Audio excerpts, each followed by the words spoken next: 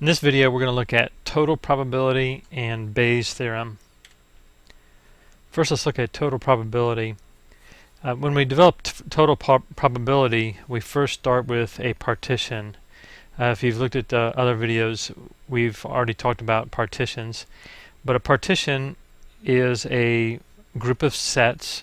So that in this case we'll label them B1, B2 through B sub n, and each one of these sets are disjoint or mutually exclusive with all of the other sets. So if we take two sets together, B sub m and B sub n, and we take their intersection, we get the null set.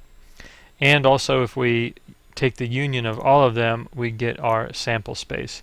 So if you look at the Venn diagram over here, I've got 5 sets, B1 through B5, and they all are partitioned into the sample space.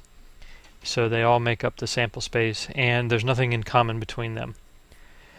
Now the total probability says that suppose we have this other set A, then we can find the probability of A by looking at each of these individual sections that overlap with the other sets in the partition.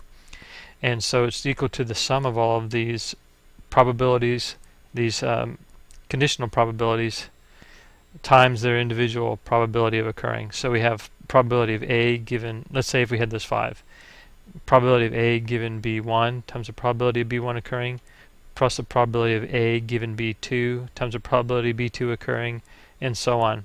So basically sum all of those up. Some of them, the intersections will be 0. So for instance, B1 doesn't intersect with A, but the sum of all those intersections times their individual probabilities will give us the probability of A occurring. And I just showed you here real quick A intersect B4 is just that small section there.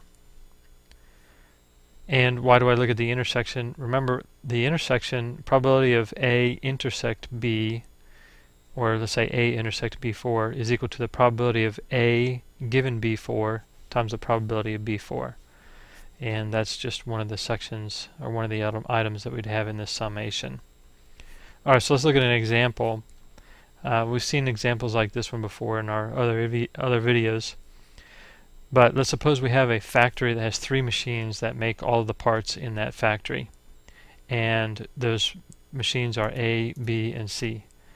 And they make up the parts that are being made 20% from A, 30% from B, and 50% from C. So you'll notice that those add up to 100%. Those are all the machines making all of the parts. And so therefore those 3 machines make up our partition. Now of the parts that A makes, 6% are defects. And of the parts that B make, 7% are defects, and parts that C make, 8% are defects. Alright, so how do we write this information? Well, probability of A occurring, or probability that A made a particular part, is 20%, so 0.2. B is 0.3, and C is 0.5. Now these other probabilities we write as for the defects. Probability of having a defect given A made the part is 6%, 0.06. Probability that a part is defective given B made the part is 0.7, and probability of being a defect given C made the part is 0.08. I think I said 0.7, but 0.07. So A and B form a partition, and these are the conditional probabilities for our other set D, or defective for all those partition sets. So now suppose we want to find the probability that a part is defective. That's what we're going to try to find. Well, based on total probability, it'll be that summation that we had on the previous slide.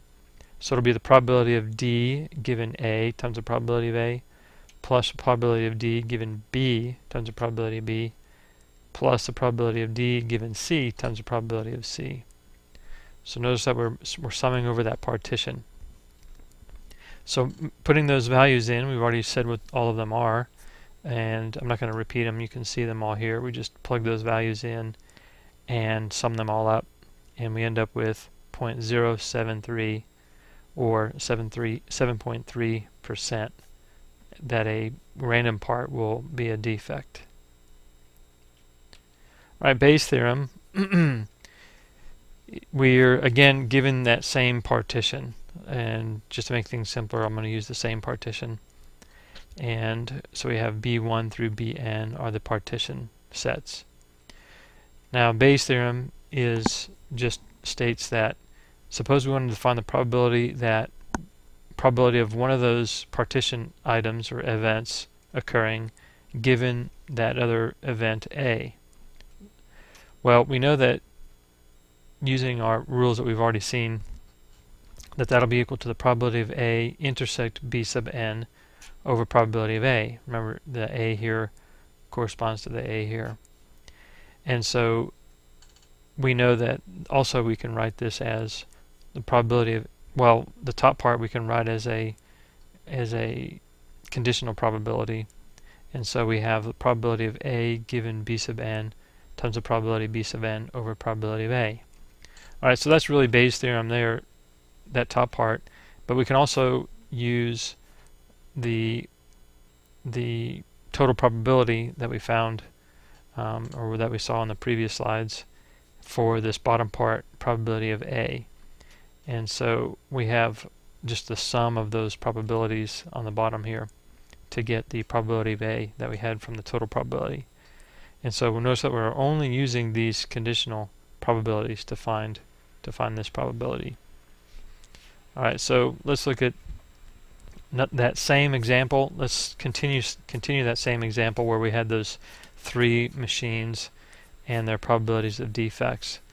So suppose we had another question that said, if a part is found defective, what is the probability that C made it, or the machine C made it?